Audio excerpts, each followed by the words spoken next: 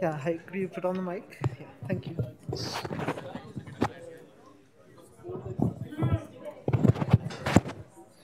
Thank you.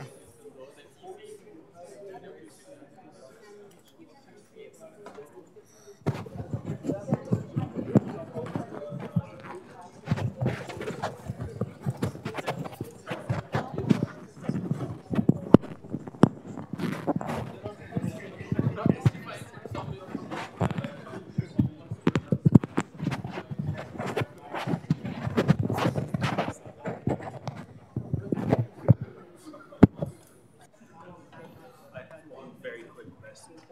What do you think Judith's papers on naturalness, like paper one that you wrote, do you think that kind of summarizes your perspective on it in any good way? Oh, I don't think his perspective overlaps strongly with mine, but I would have to mull what he's doing right now more. Um, it something like that, which is a cosmological selection mechanism, would be wonderful. That it's like inflation. Inflation is a great theory. You can write the equations and everybody can learn it. There are other variants of ideas that are to replace inflation. They sound good and plausible, but when you try to write it out, you run into trouble. So, and then not everybody can agree on it except the original authors. So that's where Giudice's work is right now. But maybe we'll understand it better. Yeah. But we are often not Very compatible in philosophy. yeah, I mean, we're very good friends, but we're not, yeah. I mean, it's important to have multiple perspectives. Absolutely, yeah, everybody should be trying, so I'm very happy that he gives it a shot. Yeah? All right, let's start again. Raman. Okay, thank you. Okay, so we're pausing on the supersymmetry breaking part because I now wanted to move the West-Zumino model closer to reality by introducing the famous minimal supersymmetric standard model, okay? And again, I'm deferring gauge sector part for a bit. But first of all, there are these chiral superfields that we have been talking about up till now. And what we're going to do is we're going to have several species of them. Basically, here they are.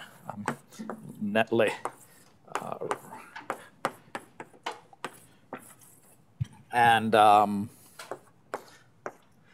where these are the obvious things. For example, this is the chiral superfield, which describes left-handed quarks and left-handed and their superpartners. Okay, and it's obvious, right? And this curly H is the thing that has the Higgs field and the Higgsino, about which more should be said in a second. Okay, so that's it. And if we don't have gauge interactions, then we're sort of in a kind of multi-chiral field West-Zumino model that we have to construct at the renormalizable level. So let's just get on with it. Okay.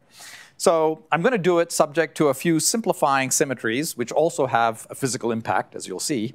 But think of it, for lack of time, as just saying, look, here's what do I need to tell you? First of all, you'd say, well, what is the theory? Well, I have to tell you a Kähler potential, and that one's easy. It's just the canonical Kähler potential, which now we know is just this, where I is just all these things here, right? So that's easy, got that one. The question is what to do about the superpotential. And at the renormalizable level, it's just like the West-Zumino model, cubic, quadratic, that's it. But with the knowledge that we are going to be adding gauge invariance to this whole story, we know the gauge quantum numbers of all of these particles, and hence their superpartners. So you know the gauge quantum numbers of all of these chiral superfields. And so how can we better write something that's gauge invariant in that superpotential. So the symmetries that are constraining us are going to be standard model gauge invariance.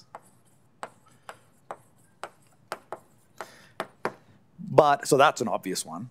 But I wanted to add a couple more that make it simpler. One second.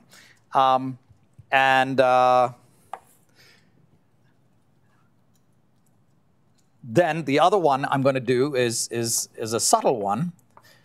Again, this one is mandatory. These other ones are a choice, and you can study not having them. But I want to do something concrete today, so I'm imposing it. And R parity is an easy thing to describe. It's just weird when you think about it, but you can check in detail that we can apply it. And the easiest way to do it is to draw the mass spectrum of what we're going to be after, which is the standard model states somewhere there. And then there are the superpartners out of current LHC reach, or very schematically like this. And so here are the superpartners. And R parity is a Z2 symmetry, which does not commute with supersymmetry, which means that different partners in the same multiplet can have different quantum numbers under R symmetry. But it's an incredibly simple assignment. It's that all the superpartners of the standard model are odd. So this is a parity, R parity. So it's just the quantum number is plus or minus. And everything in the standard model is even. OK? And of course, that means that the squark and a quark have different assignments. So it's not like your standard quantum numbers. Like, for example, the gauge quantum numbers of squark and quark in this multiplet are the same. But this discrete symmetry is different. It's looking through, it's looking inside the supermultiplet and assigning things in a different way. So that's the quick way to say it. And then we're going to write everything that when we check is consistent with that R parity, meaning the Lagrangian is even. The action is even under R parity, OK? So I'm going to do that. You guys can check me that I've written everything possible consistent with gauge invariance in that superpotential and R parity. And then the last thing that I want to impose as a symmetry is called Peccei-Quinn symmetry, who are the famous discoverers of the central part of the axion mechanism for solving the strong CP problem. And this symmetry, I'm not telling you about the axion connection, but historically there's a connection to some of the models of axions. But the symmetry is something that I'll tell you in a second, because right now you're not in a position to know how it acts. Okay? So I'm going to apply all these symmetries, and then we'll see where we get to. And there's a question. Is the only difference between this and the West-Samina model that we have more fields? Yes. Okay. Yeah. Ultimately, we're going to gauge these fields, but right now, it's exactly what you said. Okay. So then let me write what is consistent with these first two, and then we'll get to the subtlety of the Peccei-Quinn symmetry in a second. Okay. So in the first two, you're going to get trilinear terms, which look like gauge invariant combinations. Let me start with this. Like D conjugate H, where H has the quantum numbers of the Higgs in the standard model, Q, okay, and this, if you remember how we got various terms in components from the supersymmetric thing, when we wrote everything out in detail in the West-Samina model, this will contain things like the right-handed down quark, the Higgs doublet, scalar. This is a fermion. This is a scalar of the standard model, and the doublet. Okay, so these things are Yukawa couplings. So this thing will eventually lead to Yukawa couplings plus various supersymmetric partners of this Yukawa coupling. So the coupling should be given a name. It shouldn't be called lambda. It should be called Y for Yukawa. Okay, and of course, all of these things have 3 generations. So really, these are matrices, and they're just the Yukawa matrices, and we should call this Y down, the Yukawa matrix for the Y down. But now, let's try to write the analog for Y up. And here's the subtlety. So if you remember your Yukawa couplings, in the standard model, you'll remember that when the Higgs couples to the down type guys, it's sort of the Higgs field that sits here. But when it couples to the up type guys, it's not the Higgs, it's this sort of conjugate of the Higgs. Okay? It's like Higgs dagger with the up and down, the isospins switched, okay, if you remember. But I don't care about the switching. I care about the fact that it's H dagger, okay? Because this is the superpotential. You can't write H dagger, H bar. H bar is something that sits in the the anti-superpotential, the anti-chiral superpotential. So if I'm writing this part, there is no candidate field. There's no chiral field, chiral superfield that I can put here subject to the gauge invariance because I'm not allowed to bar it in a superpotential. So what that really means is I need another Higgs, I need another chiral multiplet which has the conjugate quantum numbers to, let's say, the standard model Higgs. Okay? So therefore, this is necessarily, the MSSM is necessarily a 2 Higgs doublet model where there are 2 species of Higgses called H up and H down. Okay? And there are 2 Higgs doublet scalars, and they're Higgsinos. Okay? So that now is that, and then I think you can sort of see where the rest is going, which is that you would have the leptons having things like that. So these are all allowed by R parity. And there's only one more thing that's allowed by R parity, and that is something which is, now that we have these 2 guys, which have conjugate quantum numbers, you can multiply the 2 together and sum over their, contract their isospins. Okay, so that's allowed. And this quadratic term, the only mass term that's allowed, has a coefficient which is called mu. I'm putting quotes on it because it's not the renormalization group scale. It's not some other thing you might call mu. It's this famous or infamous supersymmetric term mu. Okay? Now, I am going to get, it turns out it's a nuisance. It's got a famous problem named after it called the mu problem. But for lack of time, I don't want to stake this lecture on that. I'm going to solve that problem, but perhaps without you even knowing it. Okay? So the quick thing is I'm going to get rid of this by imposing one more symmetry, and that is that this Peche-Quinn symmetry, where H up goes to e to the I some phase H up, and H down does the same thing. Oh, gosh. Here, H up and H down. Okay? They're rephased the same way, not in opposite ways, the same ways, and therefore, if I want that symmetry, I can't write this term down. Yeah. I don't understand why that term is a problem. Right, you don't. Okay.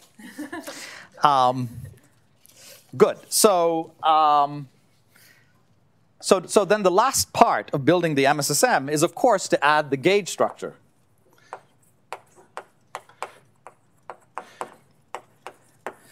Now, this is a very interesting exercise. It again comes from superfields, but not chiral superfields. It comes from the full superfields that we started with, okay, that. But it's often called a real superfield,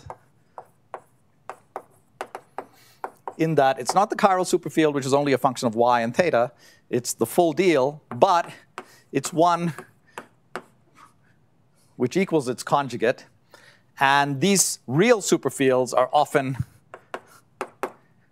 called V, not for potential. The field is called V.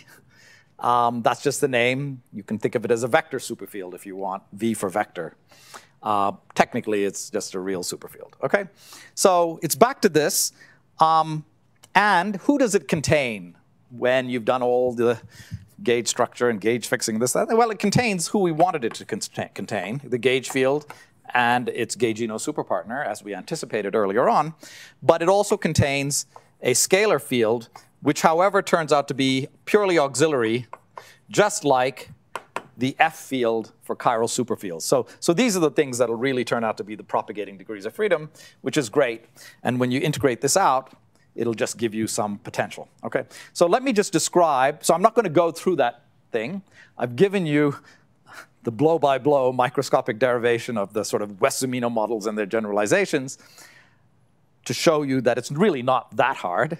And you can read this. I've given you the references to do that. I have updated the references that I've uploaded so far. 1 second. And, but I want to say, for this part, so what does it add? You know all about that. That's the gory part with many moving parts. But what difference does this make? If we write everything out in components, let me just do that. I'll come to the question. Let me just do that because it's so easy to write out, if you just trust me, that the L of all the gauge stuff is equal to, okay? Well, first of all, it will affect all of the, so secretly, when you unpack this, you get a lot of derivatives, right? There don't seem to be any derivatives at this level, but we know how they come about. So one thing that's obvious is that it better do this. As far as the matter fields are concerned, all the phi's, it better do this, and it does. Okay, so there's some way in which derivatives of matter fields turn into covariant derivatives of matter fields. Then the other thing that it better do, and it does, is it better give you the usual g mu nu squared, and it better give some canonical looking gauged gauginos in the adjoint representation.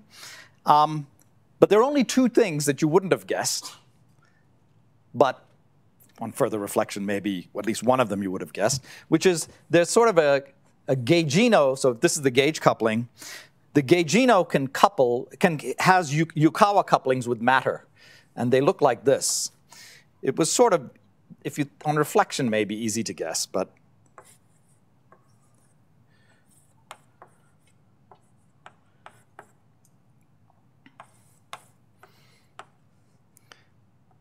plus Hermitian conjugate, okay? And you can see what's going on. Phi and psi are sitting inside a chiral multiplet phi of species I, okay? Those guys there. And this lambda has a Yukawa coupling. You see there's a fermion-fermion scalar. So you have this kind of Yukawa coupling, and because, of course, there are several components of phi, several species of phi, this TA is the usual matrix that represents the gauge group, the eighth generator of the gauge group, in the representation of the ith matter species. Okay? It's very much like the gauge coupling. The gauge coupling would say have phi and phi, or psi bar and psi, and the gauge field would couple in the same representation. Okay, so that's maybe not so surprising. And then the last thing that you just couldn't have guessed unless you worked it out in detail is what is the fate of this thing? That it's an auxiliary field, you integrate it out, and all it does is give you a new potential, which I can write here. I better lift this. This is a sum over I again of phi. So this is only for scalars.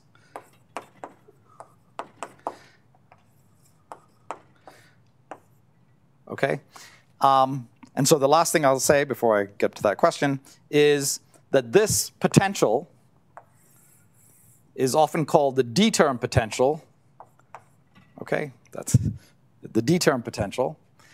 And therefore, the total potential, at least at tree level, if you recall, there was already potential that comes out from integrating out the auxiliary fields F, and now there's a potential that comes from integrating out the D terms D. And that's it. Okay, that is the complete specification of the supersymmetric standard model. There was a question. Wait, was there a question that has gone away? Maybe, but okay, question. I think maybe you already said it, but we need to have two Higgs. Yes. Right? Yes. You said it already? Yes. Yeah. So there are sort of two reasons. The one that's sort of here is that because the superpotential can only be a function of chiral superfields, or can only be a function of H, it cannot be a function of H dagger. But in the standard model, which is not supersymmetric, if you look at this coupling, it uses H dagger. So now I need to just add to the theory another chiral superfield whose quantum numbers are those of H dagger, and yet it's still a chiral superfield. Okay. The second reason is if I just added this, then I'd add one more Higgs, I'd add one left-handed Higgsino. I'd add one Higgsino doublet of SU2, which is a Weyl fermion. It's a chiral fermion. And that would actually introduce a gauge anomaly. So that's something you wouldn't see with the naked eye. You'd have to just think about it. So I'm adding the opposite Higgsino, and that cancels the gauge anomaly. Okay? Good. So now so this is the supersymmetric limit. And hopefully you see it's just not so bad. And now we have to ask how this field sigma, this is not the summation sign, this is the field sigma that I talked about at the end of the last lecture that spontaneously broke Susie. We need to figure out, and sigma, I gave you the simplest model of supersymmetry breaking. So it has just this one chiral field in it. Nevertheless, to say that it belongs to a class of possibilities, which are more complicated, I will give it its official name, that it belongs in a sector, which I'll call the hidden sector. Okay. Sigma is to supersymmetry what the Higgs is to the standard model. It breaks, it gives mass in some way, it breaks this. This is going to transmit supersymmetry breaking to the standard model, just like the Higgs gives masses to everybody in the standard model. And of course, the Higgs is a kind of hidden sector. Took up till 2012 to define the damn thing, right? So it's pretty well hidden. Similarly, this is worthy of being called its own hidden sector because its VEV is going to do something obvious, just like the Higgs VEV has been obvious for centuries because we have atoms in our body. But the Higgs fluctuation was well hidden. So we call this the hidden sector. The thing that breaks, the sector that breaks supersymmetry spontaneously is the hidden sector. I'm just giving you the language.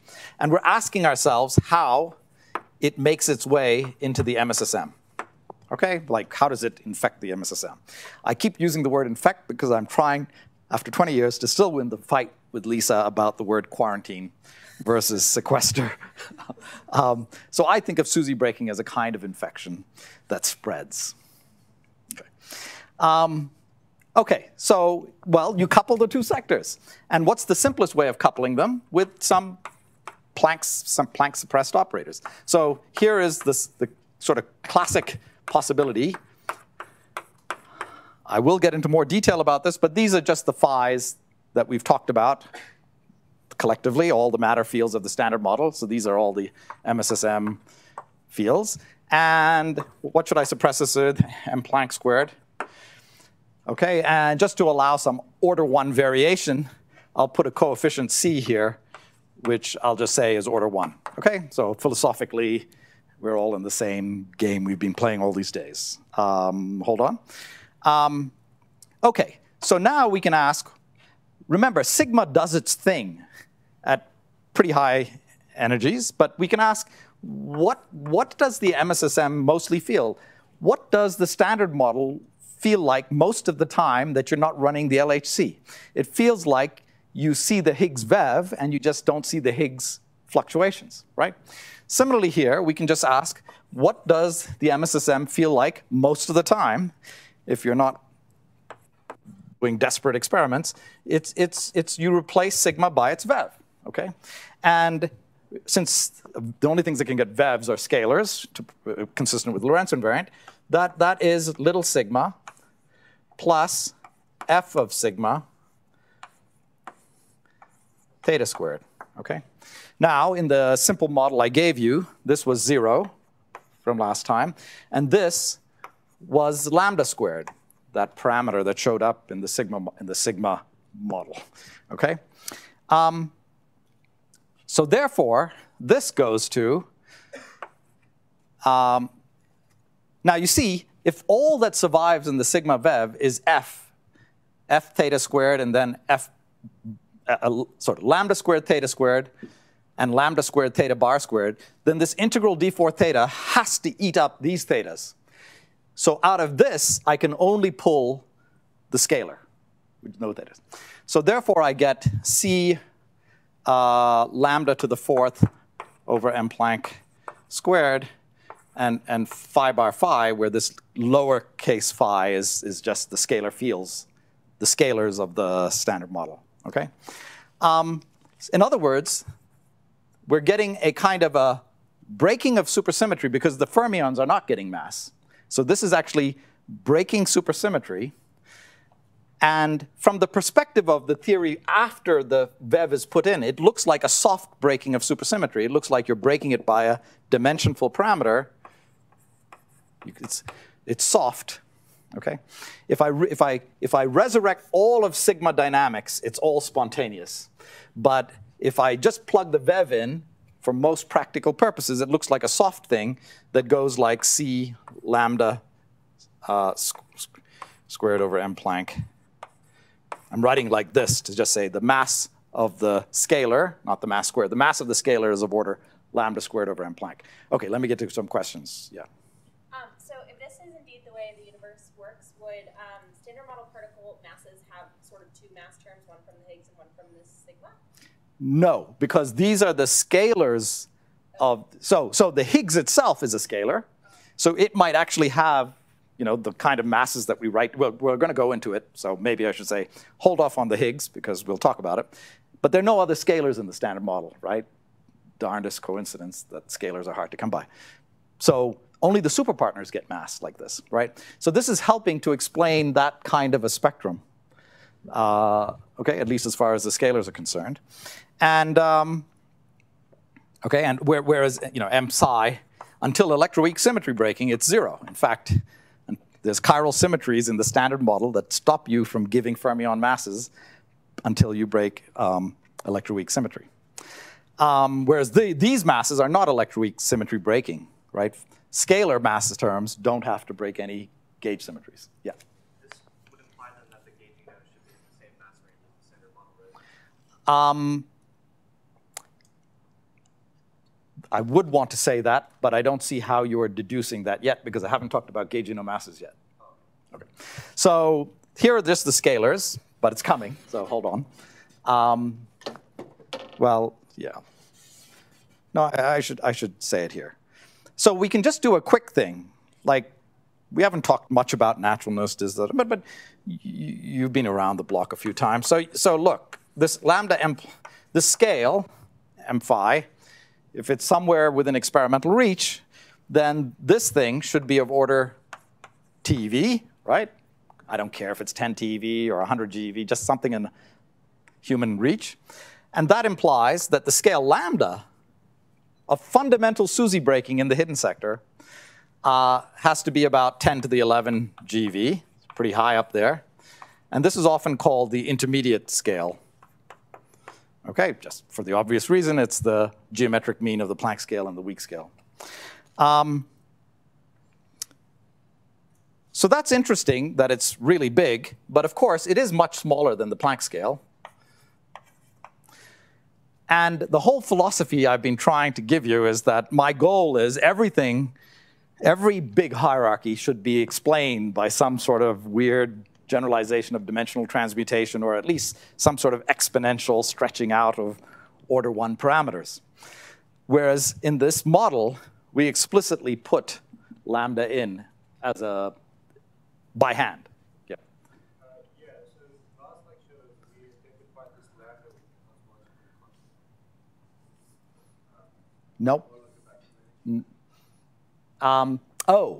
It was the, lambda to the 4th. Now, I was doing everything in the limit that G Newton equals 0. There are corrections to that. So don't call lambda to the, call it the vacuum energy, which you can still say, but we can't call it the cosmological constant because you don't know whether when gravity is added, it changes the vacuum energy. And indeed it does. So for the moment, I'm not going into the supergravity aspects of it. And so, yeah. Coming back to that one, so in this case, when the Higgs superfields are charged in the PQ, I think that's similar to DFSC mechanism. But if I have a KSVZ model, so how do I get rid of the mu term in that case?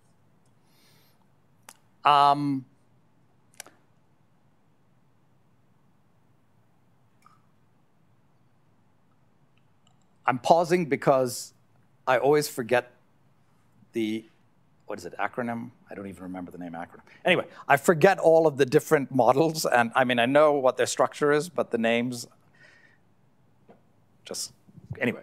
They're not my names, so it. So I don't know what you're asking, but ask me afterwards, because I'm not going to go down that path in class. Okay. Okay, so back, yeah. Is there anything we can say definitively about the stability of the sigma of that? Yes, because I purposely made the model so that the mass of m sigma is positive. I mean, it's a mass squared is positive, which means it is got a restoring force that wants the VEV to stay stuck at these values. So it is stable in that sense. That'll be important for a little exercise that I'm going to throw your way. Yeah. Could it be metastable, like the Higgs VEV? So the Higgs VEV in the standard model, I think, is stable if you only think of the standard model as an effective field theory. But indeed, that also relates to the little exercise that it could be metastable.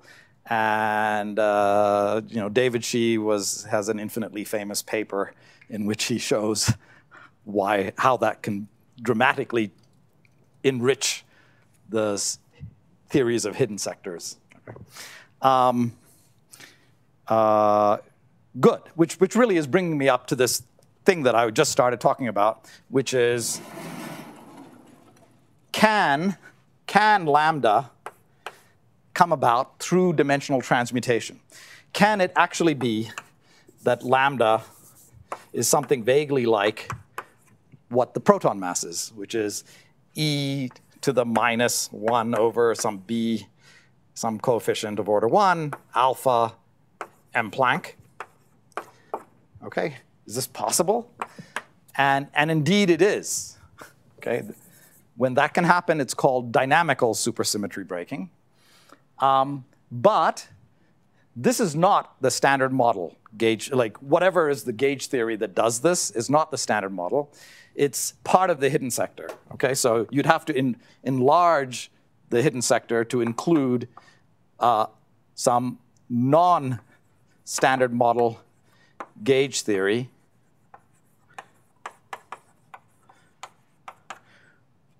with a very large lambda QCD.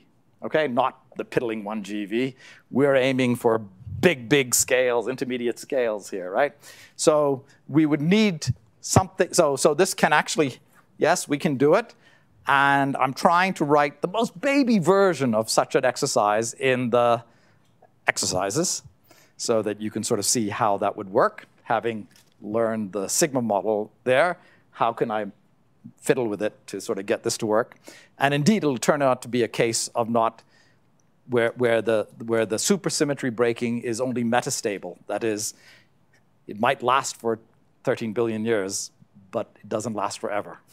So we'll talk about that in the exercise. But I just want to say that yes, the highest standards that I have listed at the beginning of the lectures, yeah, even down at this level, can be realized like this.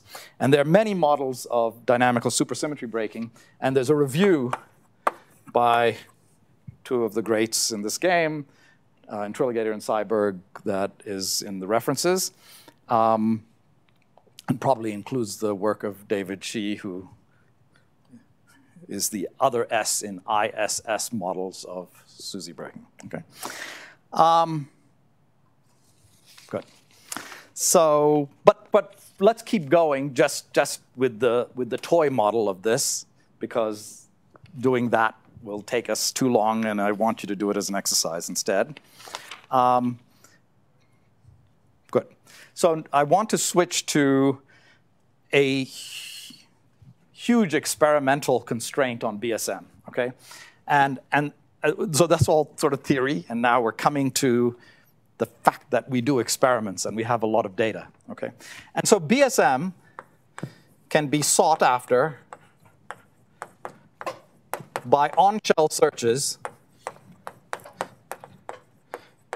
like the LHC is trying to do, which is you just try and produce the BSM particle on-shell, okay? Propagates and decays. Or off-shell searches, you're trying to detect its propagation off-shell, virtual propagation of it. And of course, if it's virtual propagation, it's not on-shell, then those are usually suppressed, as you know. So they have to be off-shell. You have to pay a price. The price is you have to do precision tests, okay? And when you do precision tests, you might say, well, I'm sure the experimentalists are being as precise as they can be. But the most precise experiments are where there are no backgrounds, right? If you're looking for a needle in the haystack, it helps if there's no haystack. So we should ask which channels of precision searches, of precision tests. So before we worry about this, we should first at least talk about this, okay? And which channels of searches are unusually suppressed in the standard model for structural reasons. They are much smaller than an entering grad student would have guessed by just looking at the couplings, okay? So in the standard model, the Jim mechanism, in various senses, suppresses unusually flavor-changing neutral currents, okay? Something that you should read about. You can read about it in George I's book. You can read it about it in any textbook on the standard model. And let's do the dumbest version of it just to remind you. This is not really what Jim became famous for, the G and the I and the M. But it's something you know in the standard model that if you look, so what are flavor-changing neutral currents for the purpose of my quick lightning exposition?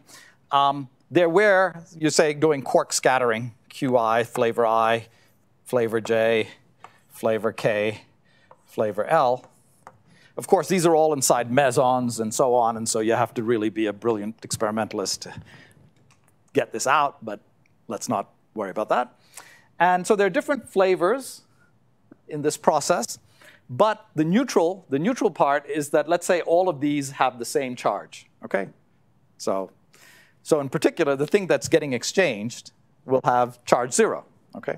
So here I've drawn the good old Higgs boson being exchanged. And of course, it couples to these guys by Yukawa couplings, right? You know, I, J, K, L.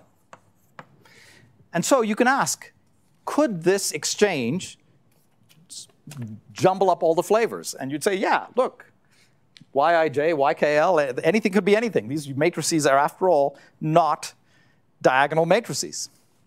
But we know that famously in the standard model, which you guys have probably done, that the mass matrix of these quarks is proportional to these Yukawa couplings. So that when you diagonalize the mass basis, so that in that basis is the basis in which experimentalists name things, top, strange, whatever it is, right? This becomes diagonal, okay? So the fact that the mass basis and the coupling basis are the same basis means that when you've diagonalized the masses of these guys to even name them by different flavors, this is automatically diagonal, okay? And then similarly, if you look at the other tree-level process, would say the exchange of the Z, just by gauge invariance, it's automatically diagonal, okay? So great, that's a kind of flavor-changing neutral current where if I just drew some random thing like this with a blob and said, could IJKL be non-trivial? You'd say, yeah, why not, right? Now there is so you might say that's great at tree level, but what happens if we go to loop level, right?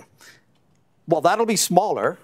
So for example, here's a famous diagram where you don't exchange one W because that would be a charged current, but two W's, like a W plus and a W minus if you want to think of them going this way.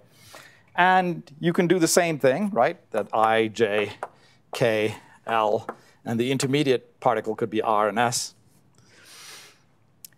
And you'd say, OK, well, then the standard model will have this, and it'll be sort of loop suppressed. And you know that there are CKM angles that are non-diagonal in the standard model, famously. So yeah, you'll get something. And it'll be loop suppressed. But maybe if we're very good experimentalists, we can find it. And of course, they are very good experimentalists. But even this is suppressed beyond the 1/16 pi squared that you might have thought. It's suppressed because this matrix that keeps showing up is a unitary matrix. It's not a random matrix. It's got one structure. It's unitary. And because the V shows up here and the V dagger shows up here, et cetera, I'm not going to go through it. This is your standard model exercise to relearn. This is actually much smaller than just loop factor size. Okay, there's a conspiracy of matrix multiplication of V times V daggers that makes this unusually small. Okay, so it's kind of this, that's the mechanism. It's a striking thing in the standard model that flavor changing neutral currents, the haystack of flavor changing neutral currents, is a very tiny haystack. So it's a great place to go looking for new physics. Okay. Now, there's another sort of unusually suppressed channel. There's the standard model, and here, I don't want to talk about it, but let me just add an axion, a strong CP axion to the standard model. Let's call that the standard model. The Peche, Quinn, Weinberg, Salam standard model or whatever, right? Contains only one complex phase in its couplings. And these complex phases are really CP violating couplings, okay? Only one complex phase, and its effects are masked by all of this gym-like cancellations, so that you get very difficult to find, but of course they have famously been discovered, manifestations of CP violation in the standard model. But if anything beyond the standard model introduces CP violation, we would be unusually sensitive to it because these effects are small. Okay? The phase itself is order 1. But the magic algebra of the standard model, which you have to learn, the magic algebra of the standard model squashes these effects physically. Okay? And it's in some way like that. Great. So these are the only two. I mean, we could talk about other things, other precision tests, but these are the two that I want to hang my hat on.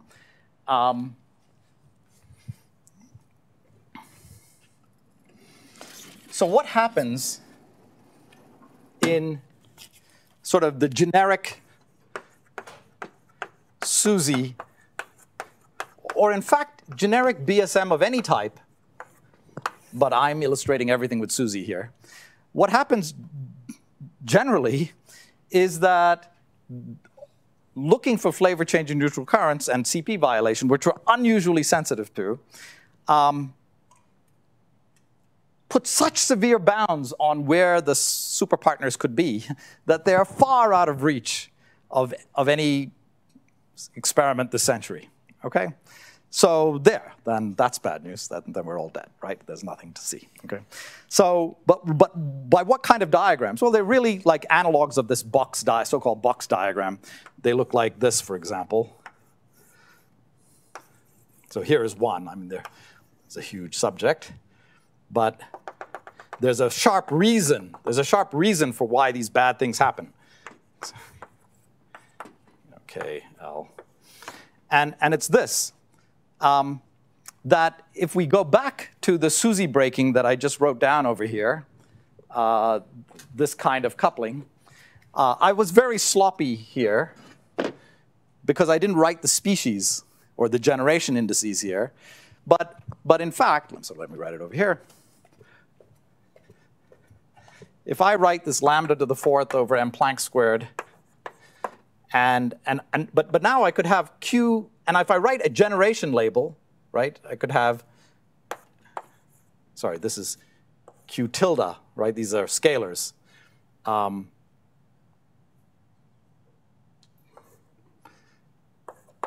Okay. These mass terms could actually be matrices in generation space, in which case this coefficient C, this order 1 coefficient C, is really some, as far as in the generic vanilla thing, you just say it's some randomly chosen order 1 matrix like that, okay? Now, that means that in diagrams like this, where, say this is the gluino, okay? Nice, healthy, strong interaction there. But this species I, by gauge invariance, it turns into the squark of species I. But because of this, And remember, this is something, well, I'll just write it like this. Yeah, well, fine. Let me just call it this. And then it can turn into species J, or K, and then with a nice healthy coupling get out, okay? So because of this kind of thing, we can now have huge flavor change in neutral currents this way. They're loop level, yes, but they don't have the magic of this piece of algebra, okay, to save the day. And for generic order 1, do whatever you want, I don't know any more about this theory, the constraints would say that the mass of these squarks, say, and we could do it for other particles as well, would be, say, bigger than like 1,000 TeV. Okay, so we're piddling little humans running at 10 TeV, and that's the end of that. Okay, question. At high energies, if you zoom in on that interaction, is there like a loop there, or is that kinetic mixing? What's going on with this?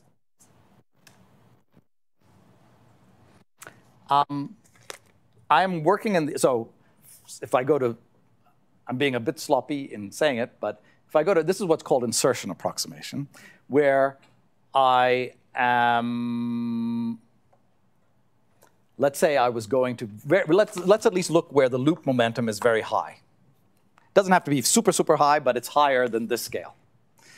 Then in the propagator, 1 over p squared minus m squared, you would say this is approximately 1 over p squared, m squared, 1 over p squared. Okay? And then this is a matrix there. So this is the 1 over p squared. Here's the matrix. Here's the 1 over p squared. Now, you might say, can't I just work with the whole thing? Yes, you can, but that would take longer to write out. Yeah. But the damage is done already. Okay. I should say, I'd actually forgotten. Somebody had asked me about the gaugino, and then I dropped the ball. So back over here, I don't want to go through it, but a similar coupling of the gauge fields to sigma does easily allow gaugino masses, which again go like lambda squared over m Planck. Okay, so it's the same scale as the scalars. And there's one more fermion. Okay, out of all of these superpartners, a lot of them are scalars. They're the gauginos. That's what I'm saying. There is a way to do that. I just don't have time to do it, and there's not much interesting to say about it. And then there's one other thing, which is a fermion superpartner, and that's the Higgsino. Okay, and it's also a fermion. And there is a way of doing this as well. And it even has a name. It's called the Giudice Masiero mechanism. And it's easy to read about. Again, don't want to waste time on that, but it's an important mechanism. So basically, I'm saying that, yeah, all of these fermionic superpartners have a mechanism that is about as dumb in the best sense of the word as this mechanism. But sorry for that digression. I'm back to here, which is what to do. Okay? And this is a problem not about supersymmetry. This is a problem of any BSM scenario which is sufficiently panoramic. Flavor tests would kill it naively. And similarly, we do exquisitely beautiful tests of CP violation, sometimes as part of flavor tests, sometimes independent of flavor transitions. The classic example are like EDMs, electric dipole moments. And I'm mentioning because they're going on at the moment, and they're improving dramatically, and they are on the conscience of, well-intentioned BSM model builders. And so, for example, we all know what magnetic dipole moments look like because we've taken field theory. They come from the electron, say, so here's like the electron EDM. There are other EDMs, neutron EDM. Here's the electron EDM. This is the magnetic dipole moment calculation you all know and love from QED. And here, I'm just going to replace it where this internal line is now the selectron, okay? And this line here is now the photino, or really the hyperchargino, okay? But you might say that just gives some other contribution to the magnetic moment of the electron or the muon, and actually could give an interesting observable, read my last or second last paper. It's in the references. But anyway, it could give contributions to G minus 2 of the muon. But if there are new, meaning when you go beyond the standard model, if there are new CP violating phases, for example, the mass parameter of this gaugino might be complex and have a phase.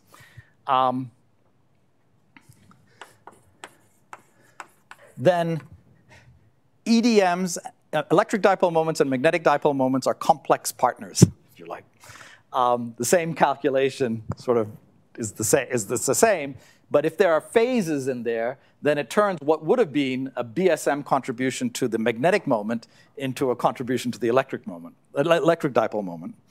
And once again, the bounds are super tight, and Matt Reese is coming next week, I think, and he's an expert on this. And I've given some references. I think this is reference 15 on Matt Reese et al.'s review of electric dipole moments and its impact on new physics.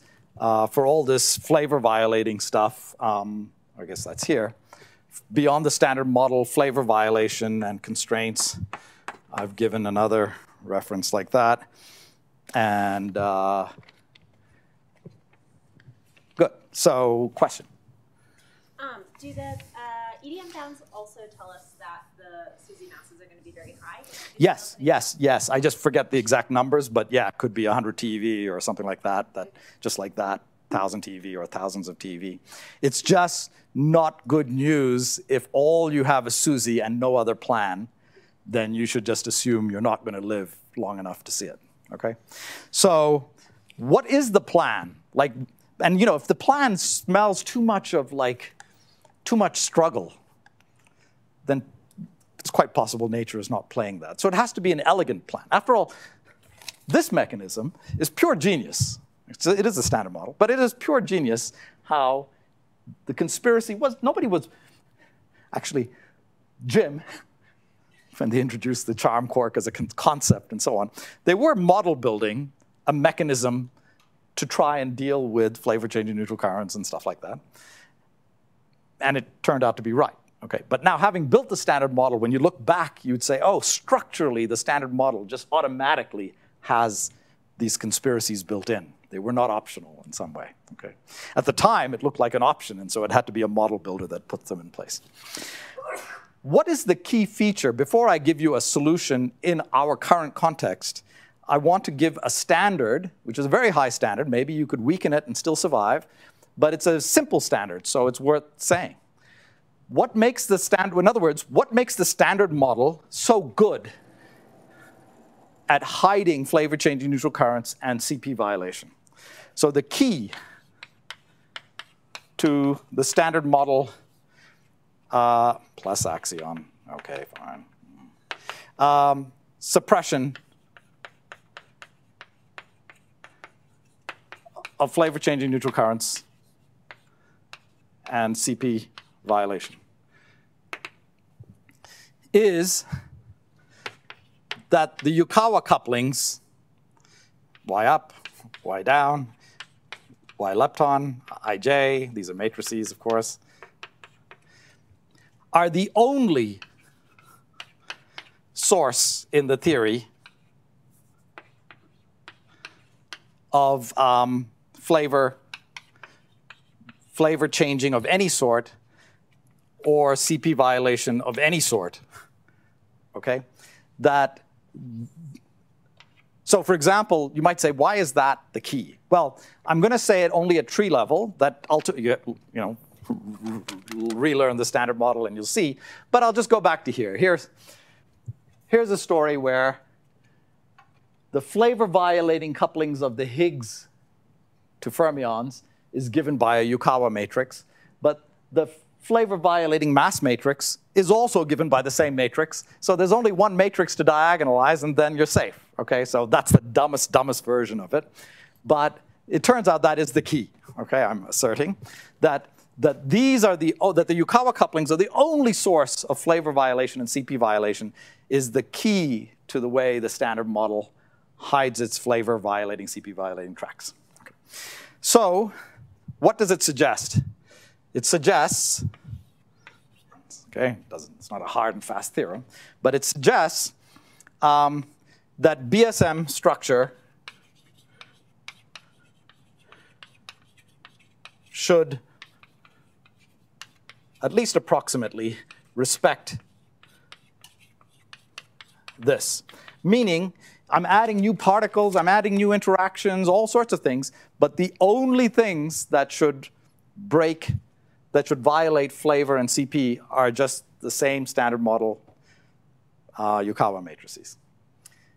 Not obvious that that's possible because you're adding a lot of new particles and a lot of new parameters. Some of them could have complex phases, et cetera. But that's the rule, okay? And you might say, where did we go wrong? Like, what did we do wrong? Why did we violate? I mean, there it is. There's the MSSM. It's only got these Yukawa matrices. It's beautiful. It's doing all the right things.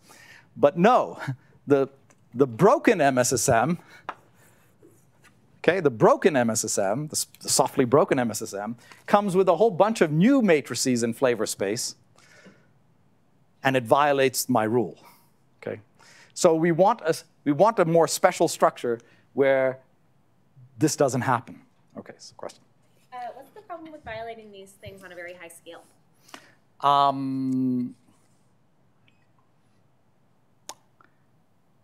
Yeah, I think this is a good example. From the perspective of the MSSM, this is a mass term for scalars. When this thing is imprinted, even at very high scales, these are not non-normalizable operators which become weak in the infrared. They are mass terms, and up to some logs, they just stick around. So the damage done in the UV in some way just basically sticks around. Now, that's true at weak coupling. And at strong coupling, there are some special tricks. But the special tricks are ADS-CFT dual to what I'm about to show you, okay? Where strong dynamics turns into an extra dimension. Hence, we're coming to the extra dimension part. There are many tricks. Often they're related by dualities of various subtle ways. But let me, okay. Good, so a board that I don't have to clean. Okay, fine.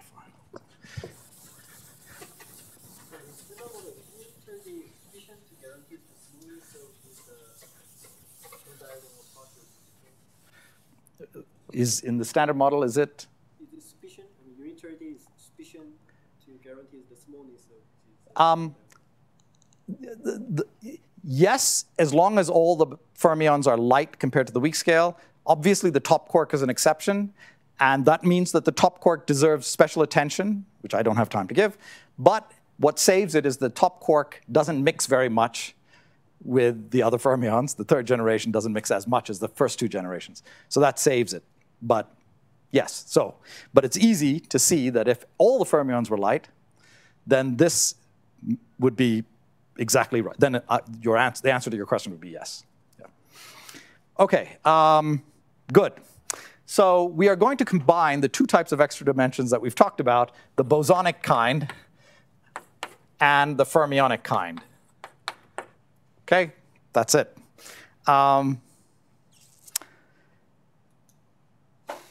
So the setup looks like this.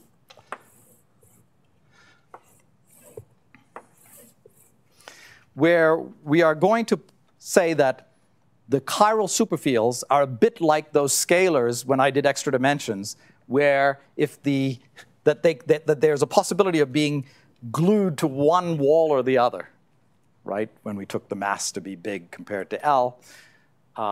So I'm not going to describe that mechanism again. I'm just going to say, let's just say that the hidden sector is literally hidden because it's living on this wall, while the standard model chiral superfields are living on this wall, and they are sufficiently well localized that they essentially are not talking to each other, except if they send a messenger into the bulk, okay? Which I will have to account for. Yeah. Why should there be only two sheets? Not necessarily. I'm doing the simplest thing.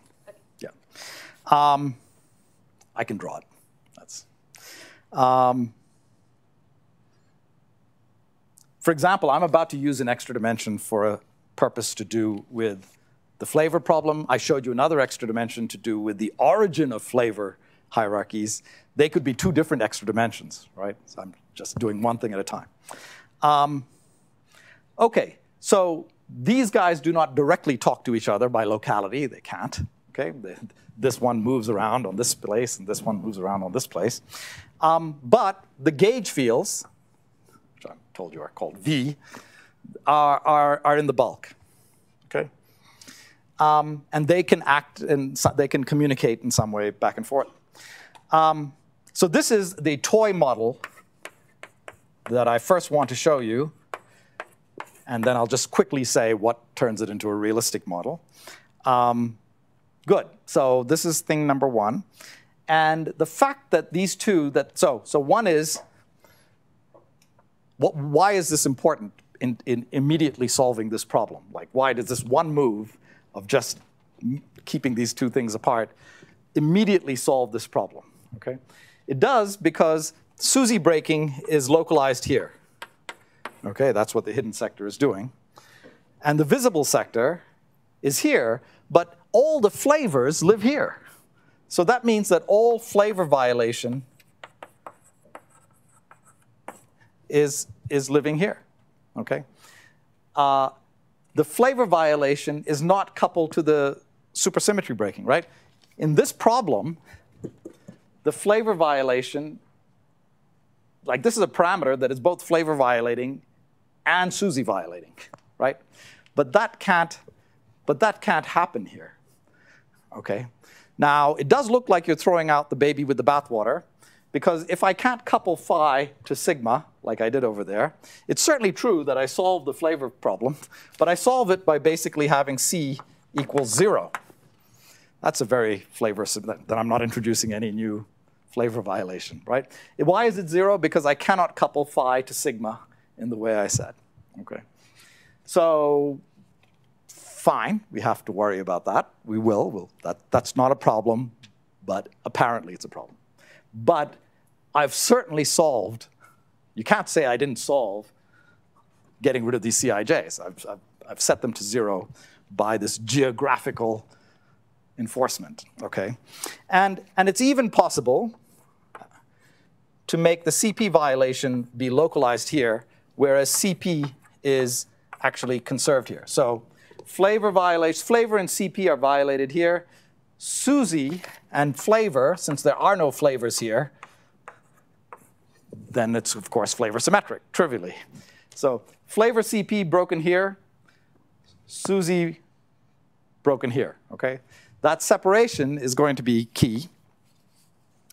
And again, let's call this distance L.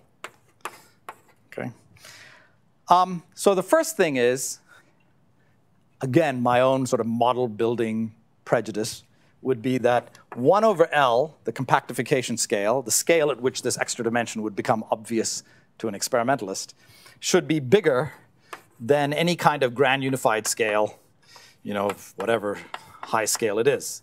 In other words, way up there. So it's not an extra dimension that's going to open up to a collider imminently. And why do I want this to be true? So that the 4D renormalization group equations hold below m gut. Could be equal. Okay.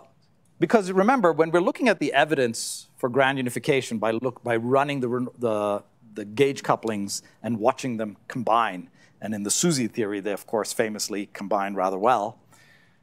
It's quite dramatic circumstantial evidence in favor of SUSY unification. That's all because of the 4-dimensional renormalization group. That 4-dimensional renormalization group has to hold all the way to the gut scale, otherwise that doesn't happen.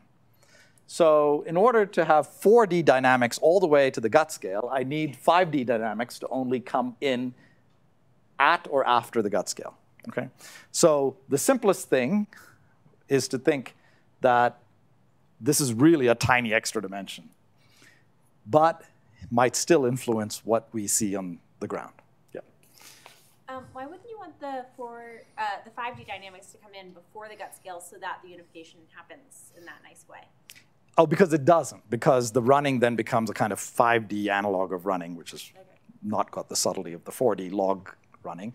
And so it takes away this sort of shock value that you put in the experimental numbers and you just do the standard running. That people have played with it, but it does not work as well. So that's, again, you can, maybe you'd throw that out if you had some super other exciting idea to pursue, but I'm pursuing SUSY as the main thing. Not extra dimensions is what shows up in a collider, not today, but SUSY is what might show up in a collider. So I'm happy to play safe, okay? So that's one.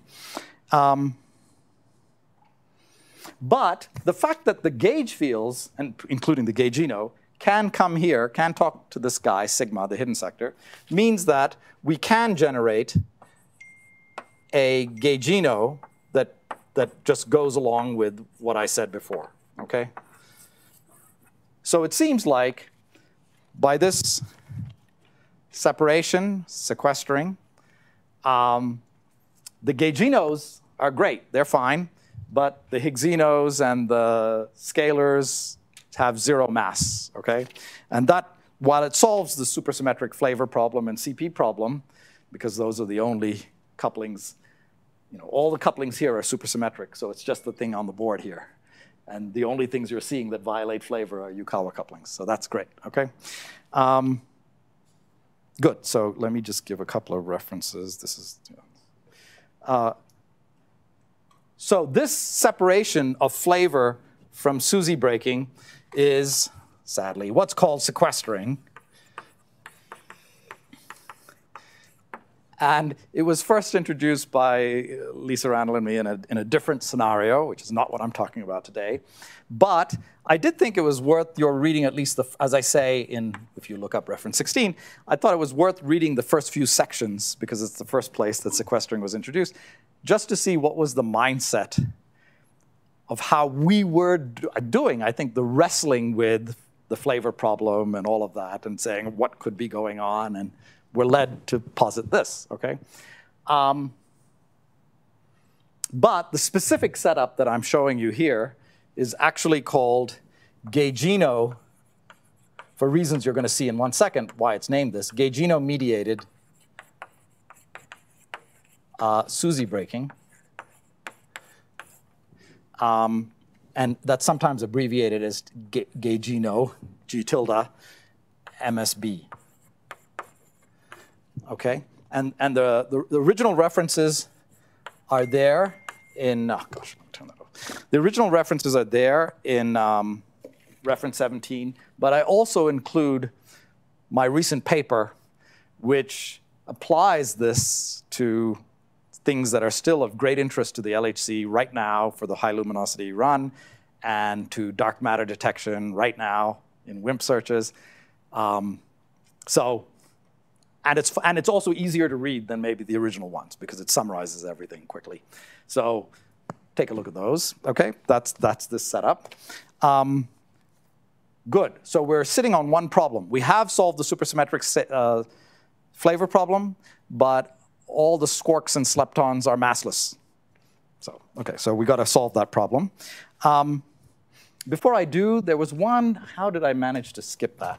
So one of the physical impacts of our parity is that since the lightest superpartner, let's call it the LSP, the lightest superpartner, it has parity which is odd. It can't decay into even things and preserve parity. So this thing is stable, and as long as the universe was ever hotter than its mass, it must be part, at least part or all,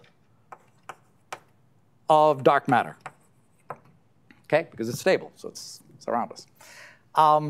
So that's exciting, and of course it is basically this is WIMP this is weakly interacting massive particle dark matter. Okay, that's where this name came from, and hopefully you've been exposed to some of its interest and current interest too.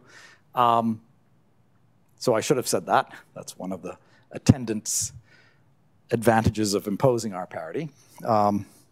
It's not the only way that supersymmetry could contain dark matter, but it's the classic way that people often talk about. Okay, so back to the problem. When I said that this is solving by taking C equals 0, effectively forcing C to be 0, that we have solved the supersymmetric flavor problem. That's true, we have solved that problem. We don't have scalar masses, but we only don't have them at tree level, okay? I need a board. Okay. We only don't have them at tree level. So radiative corrections can solve this problem.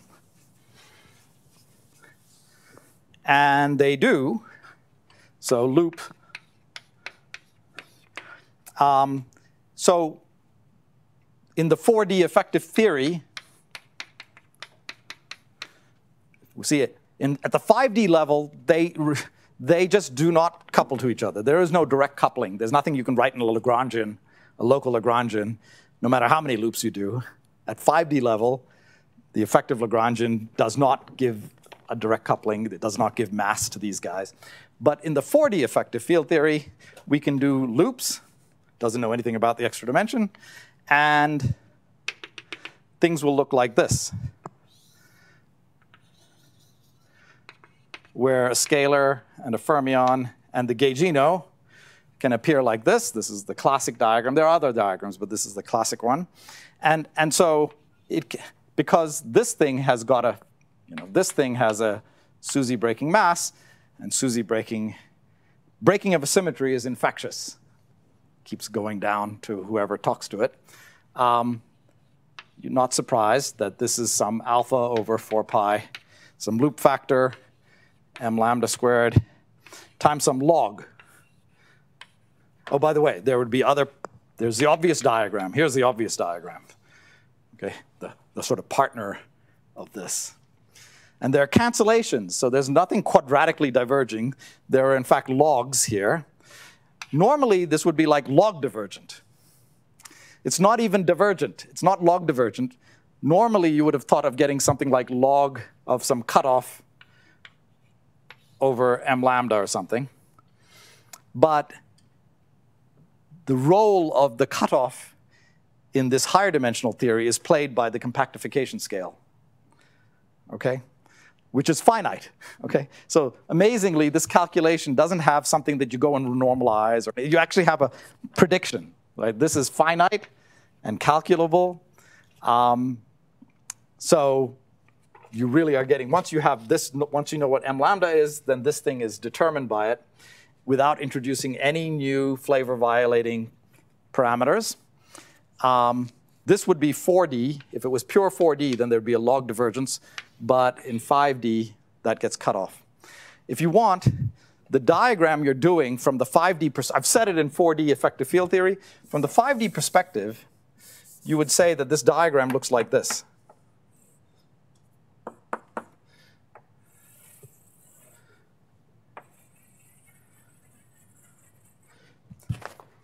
The scalar splits into its fermion partner, emits a gaugino that travels across the universe and back, and carries the information of SUSY breaking down to here. The fact that it has to travel a finite distance makes this diagram, relative to a 4D diagram, it makes it ultraviolet finite. Though this distance is ultraviolet regulating. It's physical, so it's not a regulator, but effectively it's regulating what would have been a logarithmic divergence and turning it into a beautiful finite calculation. It's almost like a baby way in which string theory gives you finite answers. Okay. Yeah. Didn't we build this model assuming that we are in 4D and now we're in 5D and we're still using this I guess 4D motivated simplistic model? Yeah. So of course the matter living on the boundaries really are just 4D. So that's okay. The one thing you could complain about, you say, look, you moved your gauge theory into 5D, and you didn't describe how to describe it. And I might give you a reference which uses 4D superspace to talk about even 5D with a trick, okay? But so that you'd need that to explicitly do it. So all I can do here is to say it quickly, okay? So the only place that, once you say that this is even, like the setup can be made, and we're studying below the compactification scale, then it turns into effective 4D calculations, which you can do, which you are set up to do. Yeah, question?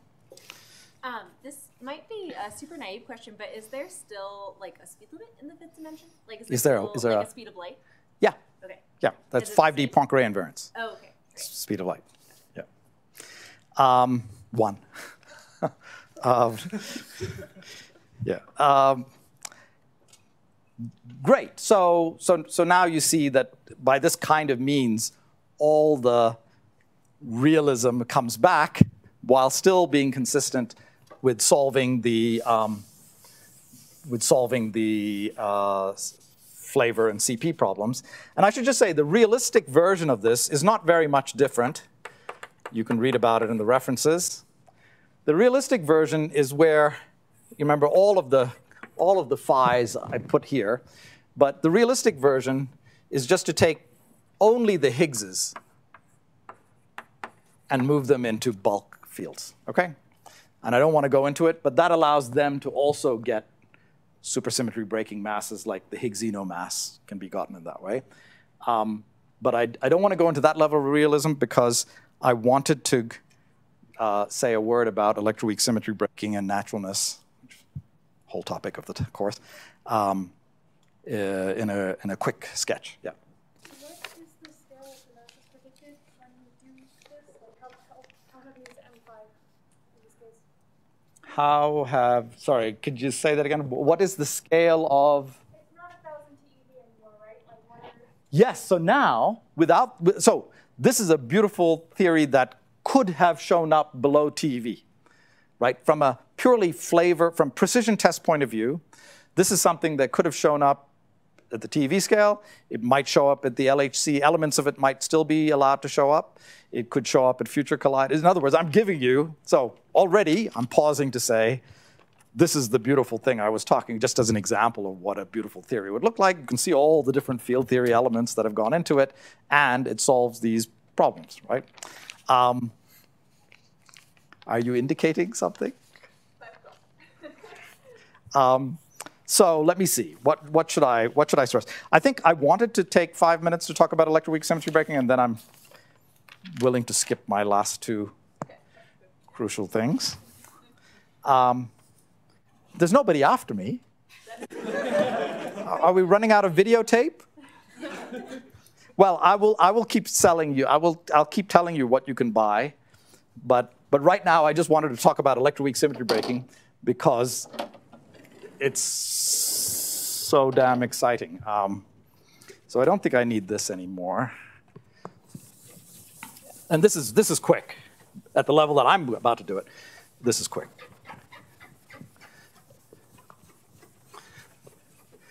So back to the Higgs in this toy model, which is not that different from the real model, if we look at things like what I just talked about, even with the Higgs, say this is the W and the Higgsino and the Higgs and stuff like that, that's just a special case of what I talked about over there.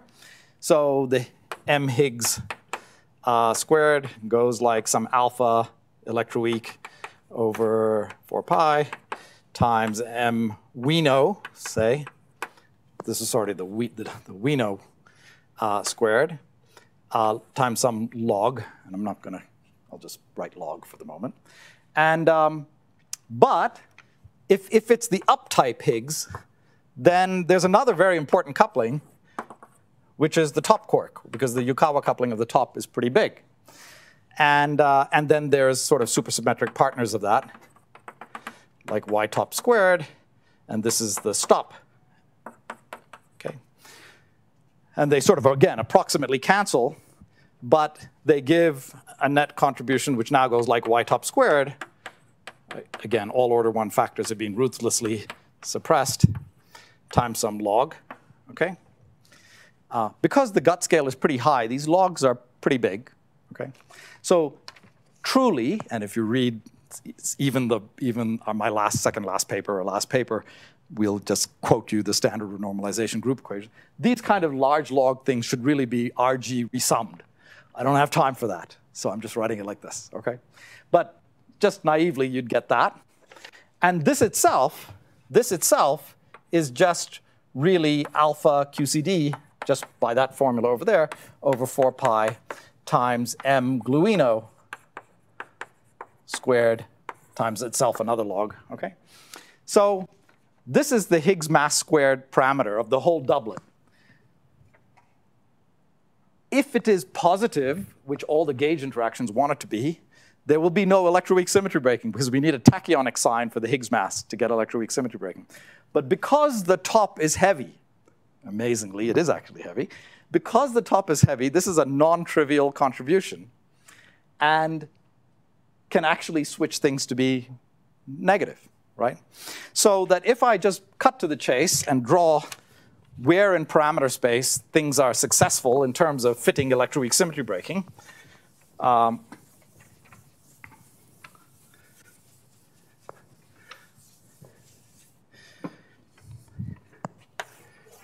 so let's say the fundamental parameters, the ones that we see at tree level for the SUSY breaking, are things like m gluino and m wino. Okay, and let's say this is the weak scale, and this is the weak scale. Okay, then basically, I mean, I'm going to say it very crudely, because the loop factors sort of are canceling with the large logs to some roughly. Okay. It's like m wino squared minus m gluino squared is m Higgs squared or something, right? So there's sort of a picture that looks like this, that